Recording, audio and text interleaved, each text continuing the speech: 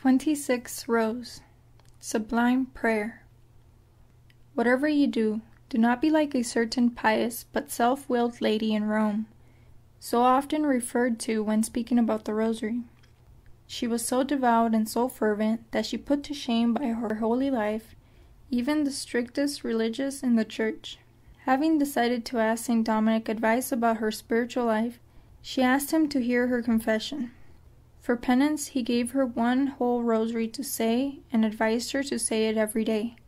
She said that she had no time to say it, excusing herself on the grounds that she made the Stations of Rome every day, that she wore sackcloth and also a hair shirt, that she gave herself the discipline several times a week, that she carried out so many other penances and fasted so much. St. Dominic urged her over and over again to take his advice and say the rosary, but she would not hear of it.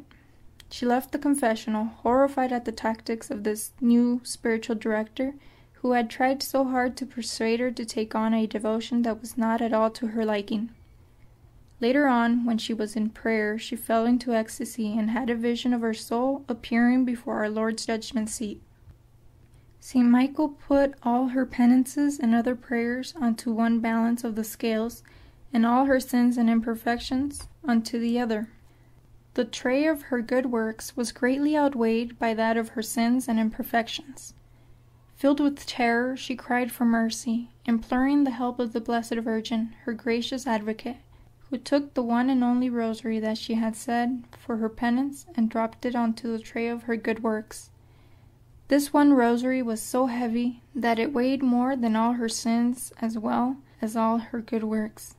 Our Lady then reproved her for having refused to follow the counsel of her servant Dominic, and for not saying the rosary every day. As soon as she came to herself, she rushed and threw herself at the feet of St. Dominic, and told him of all that had happened, begged his forgiveness for her unbelief, and promised to say the rosary faithfully every day. By this means she rose to Christian perfection, and finally to the glory of everlasting life. You who are people of prayer, learn from this how tremendous is the power, the value, and the importance of this devotion of the Most Holy Rosary, when it is said together with meditation on the mysteries.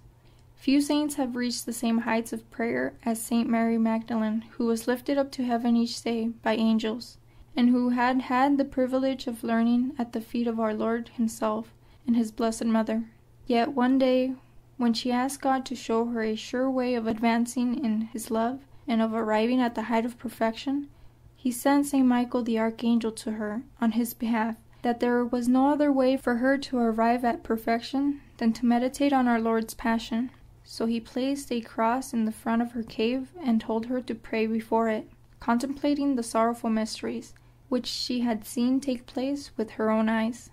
The example of St. Francis de Sales, the great spiritual director of his time, should spur you on to join the holy confraternity of the Rosary, since, great saint that he was, he bound himself by oath to say the whole Rosary every single day as long as he lived.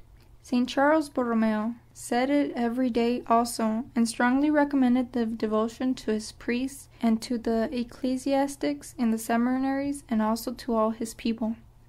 St. Pius V, one of the greatest popes who have ever ruled the Church, said the Rosary every day. St. Thomas of Villanova, Archbishop of Valence, St. Ignatius, St. Francis Xavier, St. Francis Borgia, St. Therese, and St. Philip Neri, as well as many other great men whom I have not mentioned, were deeply devoted to Holy Rosary. Follow their example. Your spiritual directors will be pleased, and if they were aware of the benefit that you can derive from this devotion, they will be the first to urge you to adopt it.